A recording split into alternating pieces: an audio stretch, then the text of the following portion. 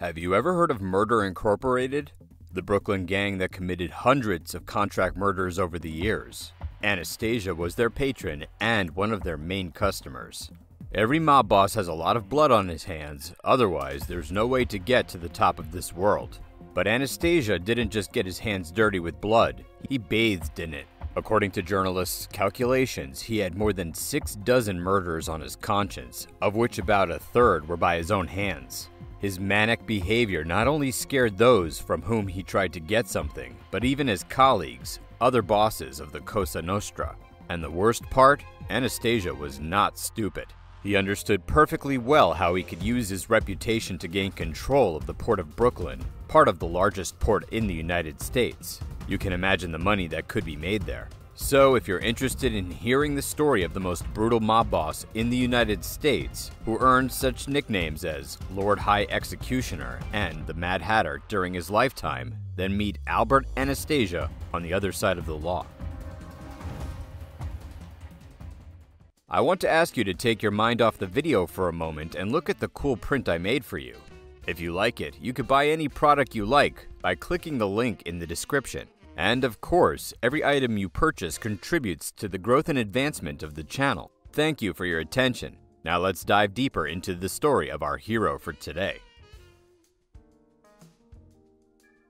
Albert Anastasia, then called Umberto, was born in 1902 in a small fishing town called Topia in the Calabria region. It was difficult to call his family rich. With a total of 11 children, the family survived on just the salary of his father, who worked on the railroad.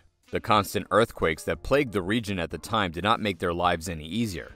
By the way, some believe that it was the tragedies associated with 2 particularly strong earthquakes, which occurred when Anastasia was not yet 10 years old, that served as the factor that broke Albert's psyche, making him an insensitive psychopath. The first happened when he was 3 years old. For that one, the inhabitants of Tropea, for the most part, managed to leave their homes, so there were not so many dead victims. But the second, which happened 3 years later, turned the town into a place where you could make a movie about the post-apocalypse. It started at 5 a.m., when most people were asleep, causing a lot of casualties. Instruments at the time showed that it was as high as a 7 on the Richter scale, but modern scientists say it could have rated higher on the scale. Tropea was literally destroyed in this earthquake. Under the rubble, you could see the limbs of dead people, and those who survived resembled zombies. Covered with dust and blood, they could be seen digging through the garbage to find food or water. Gangs of looters appeared, who stole valuables right off the corpses. When caught by the police, they were shot on the spot, which did not add to the tranquility of the situation. And then the infection set in.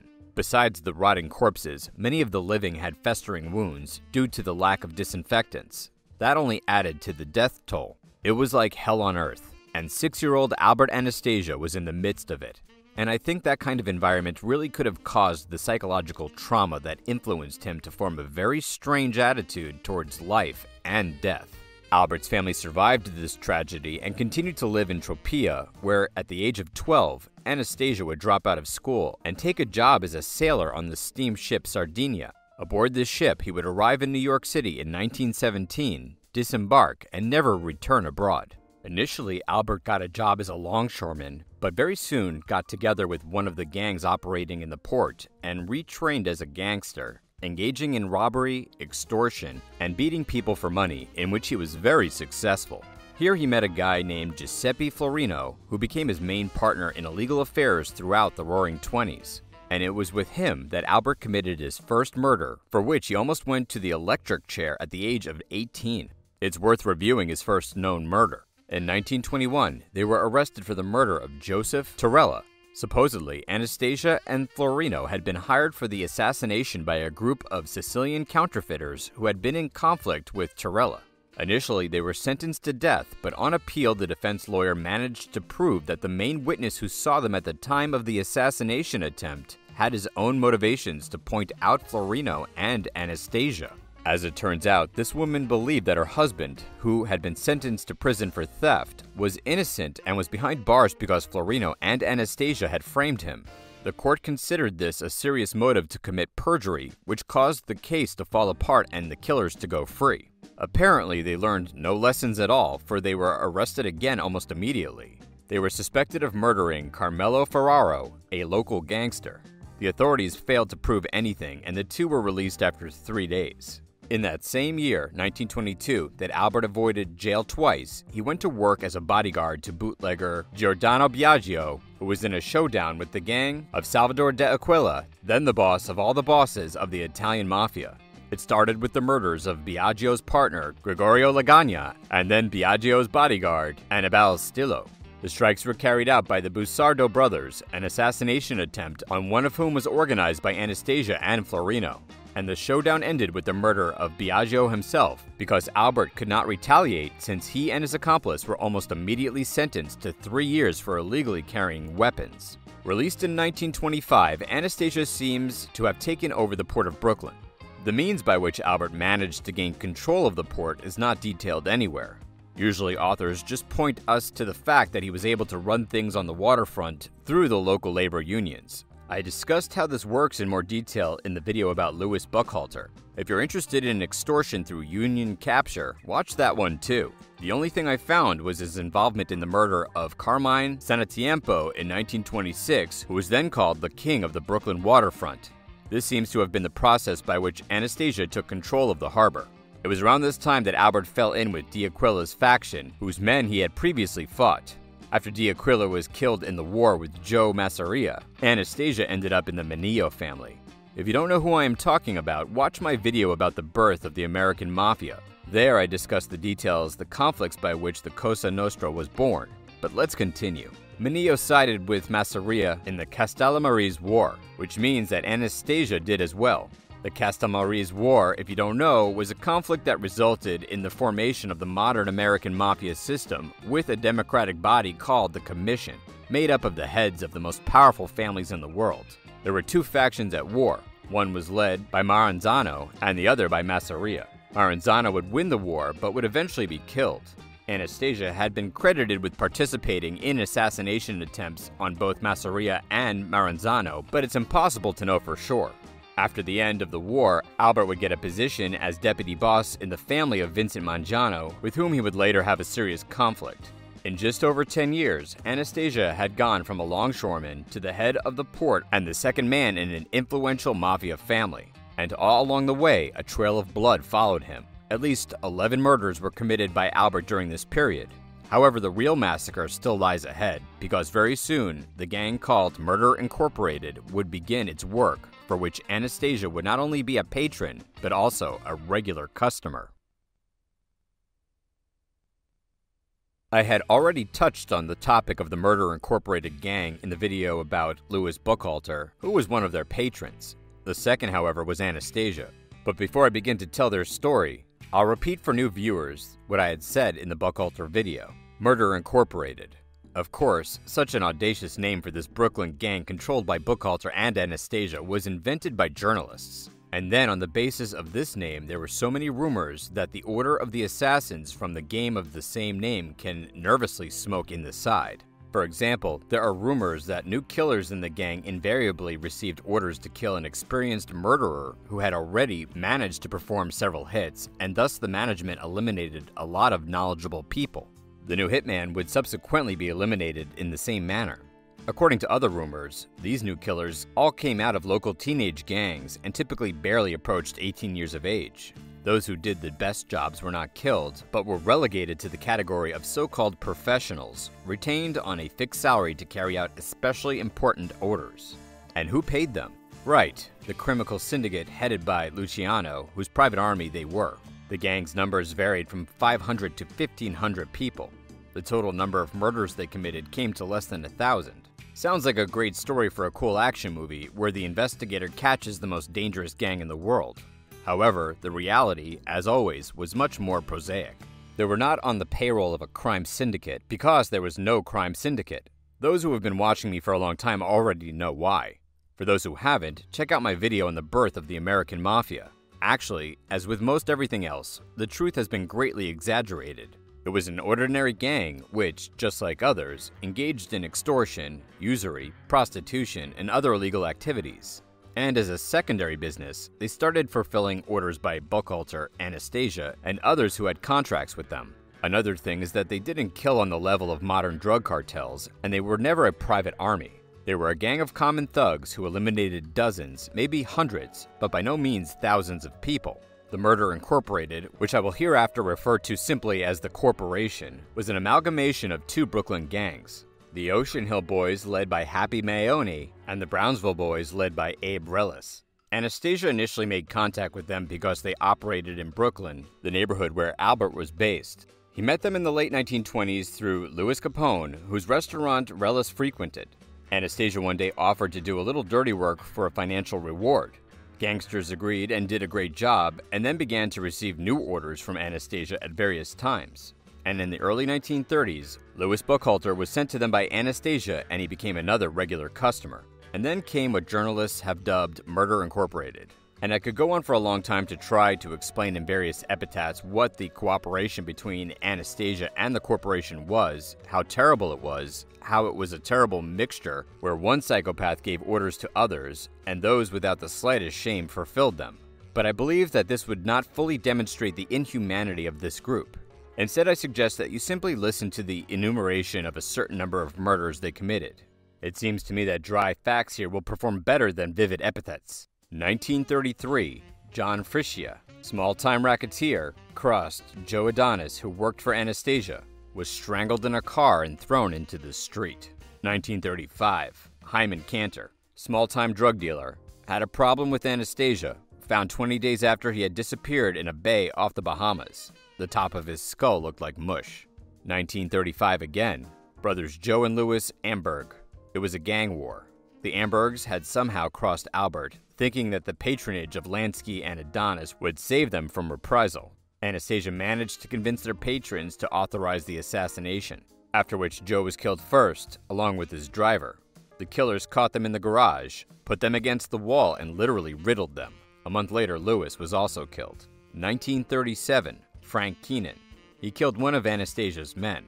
Albert personally participated in the vendetta and pulled the trigger. Keenan's body was found in a gutter. 1939, Antonio Siciliano and Cesare Lautaro. They refused to carry out Anastasia's orders to kill a man interfering with extortion through labor unions. They were found murdered in their own beds. In addition, an unwanted witness, Felice Esposito, was also killed. 1939, Maurice Diamond. Murder again linked to extortion through labor unions. This time, Anastasia sent his men to shoot Diamond at the request of Louis Buchalter. 1939 again, Irving Feinstein. The assassination was ordered at the request of Vincent Mangiano, as Irving was doing clandestine loan sharking in his territory and refused to pay protection fees. Feinstein's skull was fractured, then he was tied up, and when he was found to still be alive, they finished the job by strangulation. Same year, 1939, the most famous racketeering murder on the Brooklyn waterfront. Peter Panto was an activist who, in spite of intimidation, was active in opposing the power of the gangsters in the harbor. He fought for decent wages for port workers and an end to extortion by the Mafia and its presence in the unions. Panto was kidnapped and later strangled by the bare hands of a Murder Incorporated operative. All the murders I listed above had logical explanations. I mean, it's the world of crime, power struggles, and all that. However, if they had all been like that, then Anastasia wouldn't have been nicknamed the Mad Hatter. I even had an example where Albert ordered a man killed simply because he didn't like him. He never even knew or saw him personally, but that didn't stop Anastasia from taking his life. We're talking about Arnold Schuster, who turned in the elusive bank robber Willie Sutton to the police. As legend has it, Anastasia saw Schuster on TV, and with the words, "I hate snitches," went to dial the phone number of one of his men. Schuster was eventually shot and killed on Anastasia's orders. As a sign of contempt, Albert also ordered that he be shot in the eyes and groin. As you can see, taking a man's life was about as easy for Anastasia as drinking water or smoking a cigarette. And the above cases are only what has come to light. In total, as the journalists calculated, Albert could have been involved in more than 60 deaths. Most of them occurred, of course, during the peak of Murder Inc.'s activity. However, the gang was dismantled by the authorities in the early 1940s, resulting in many, including Louis Buchalter, being sentenced to death. One of the few who managed to avoid this fate was Anastasia. It started with the arrest of Abe Relis, who agreed to testify against his former associates and patrons, resulting in the arrest of most of the gang members. Some of them also agreed to cooperate, while others ended their lives in the electric chair. Anastasia was also wanted in connection with Relis's testimony, but the authorities were unable to find him.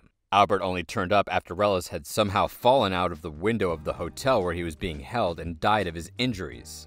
There were rumors that Frank Costello, the boss of another Mafia family and friend of Anastasia, had managed to bribe the guards through his connections and arrange Relis's fall. Whether this was the case or not is not known.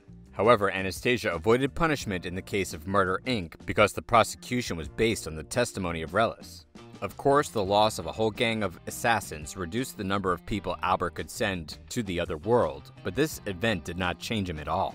He remained the same ruthless killer whose main slogan was, "Either him or you," and very soon he would have to apply this motto in a very dangerous situation. Shortly after Albert escaped the death penalty for the second time in his life, the United States entered World War II. Anastasia similarly joined the troops. He did not participate in combat, but spent the entire war on the home front. Nevertheless, even this allowed him to finally obtain American citizenship. When the war ended, Albert returned to New York, where he was still the second man in the family of Vincent Mangano, with whom Albert's relations year by year became worse and worse. And by the early 1950s, they had deteriorated to such an extent that there was about to be a storm and a high-profile murder in the Mafia. And it was a very turbulent time in the Cosa Nostra. A network of conspiracies and coalitions turned the American Mafia into a tangle of snakes, where everyone was ready to strike his neighbor. By the early 1950s, there were three factions in New York. One, the so-called conservative faction, consisted of the bosses who had been on the First Commission. It included Bonanno, Profassi, and Mangiano. The second faction included Anastasia and Costello. The third was Lucchesi and Genovese. It was Anastasia's actions that started the whole mess. His boss, Vincent Mangiano, did not like the fact that Albert behaved too independently. He was also annoyed by Anastasia's close relationship with another family's boss, Frank Costello. For example, when Costello was briefly imprisoned in 1950, he directly asked Albert to look after his business interests, fearing that Vito Genovese, who had returned from Italy, might stage a coup in the family. Mangiano was very unhappy that his subordinate was being handled in a way that had bypassed him. Vincent began to fear that Albert, backed by Costello, might run a coup to take over as boss. Therefore, Mangiano began preparing a preemptive strike to take out Anastasia before Anastasia could strike. However, Mangiano was too late. Albert eliminated Vincent and his brother Philip in the spring of 1951. Everyone around him guessed that he was responsible for the disappearance of the Mangiano brothers, but no one could prove anything. The next case in this Mafia Game of Thrones was Vito Genovese. In the early 1930s, he was higher in the family hierarchy than Costello, but due to legal problems, Vito had to flee to Italy. When he returned to the States after World War II, he was not happy to have Frank become the head of the family. He had wanted to get the position for himself and had long hatched a plan to make it happen. On this basis, Genovese got together with Lucchesi because Tommy wanted to move Anastasia to put Carlo Gambino in his place. They were going to take out Albert first because he was the main force in the pairing with Costello. But this was discovered by Costello, who brought it to the commission. Lucchesi then managed to justify himself and postponed the murder of Anastasia. This is when Genovese decided that he either had to act immediately, or Costello, who guessed that Vito was also involved in the plot to kill Anastasia, would eliminate him first. Genovese struck in 1955. A gunman named Vincent Gigante spied Frank in an entryway and shot him in the head. The bullet only lightly grazed his skull and Costello survived, but he refused to fight and voluntarily resigned as boss after being guaranteed immunity by Genovese. Anastasia was now left alone against two. Immediately after the assassination attempt, Albert planned to wage war against Genovese. This did not happen only because of the two other bosses, Profassi and Bonanno, managed to dissuade him. They told him that if he decided to go on the attack, they could not stay out of it and would try to put a damper on the conflict. But if he left things as they were, then in the event of an attack on Anastasia himself, Profassi and Bonanno would take his side in the war. A dinner followed at which Anastasia and Genovese met face to face, voicing their mutual grievances, and seemed even able to negotiate a peaceful settlement. But all this was just a sham and smokescreen. Soon Albert would receive a blow for which he did not seem to be at all prepared. By the way, an interesting fact for lovers of mysticism. Shortly before his death, Anastasia was seen in the company of a girl named Janice Drake. This lady liked to sleep with various criminal personalities. But what was special about her? Many men soon passed away violently after dating her. Albert was no exception. In October 1957, Anastasia walked into a barbershop by himself and left with his legs on a stretcher. 4 gunmen burst into the barbershop as Albert sat with hot towels on his face and shot him with pistols. This was the story of Albert Anastasia, who spent his life as a ruthless thug and ended it as an exhibit for journalists with cameras who came by the dozens to the scene of his murder. Yes, it is very symbolic that the most famous photo of the criminal leader who went down in history as the bloodiest mafia boss ever was in this photo. It was as if life itself has thus demonstrated to us the inevitability of punishment.